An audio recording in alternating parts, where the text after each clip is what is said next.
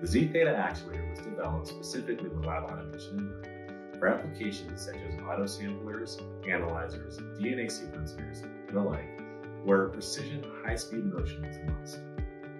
As chemistries and processes within the lab automation space are improving, the content of motion for both sample manipulation and fluid manipulation are becoming a larger part of the machine's overall throughput equation. At the same time, the lab space premium is pushing these machines and pieces of equipment into smaller and smaller footprints. With that in mind, Haydon Kerk Pittman Motion Solutions has developed the Z-Theta linear actuator to bring high-speed, precise motion into these applications at a compact and affordable price point.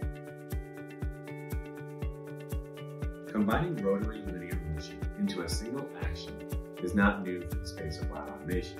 In fact, it's actually quite prevalent. However, oftentimes what we see are machine designers and engineers combining a Delta pulley to an otherwise strictly linear product.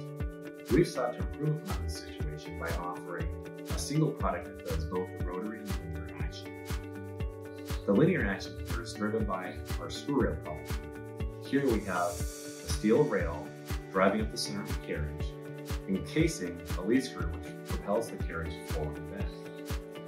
The rail in this case is integrated into the first motor here. This motor base will control independently the rotational motion of the Z-Theta device. The linear motion then is controlled by the screw, which is passed through the first motor into the second motor. These two motions are now controlled independently.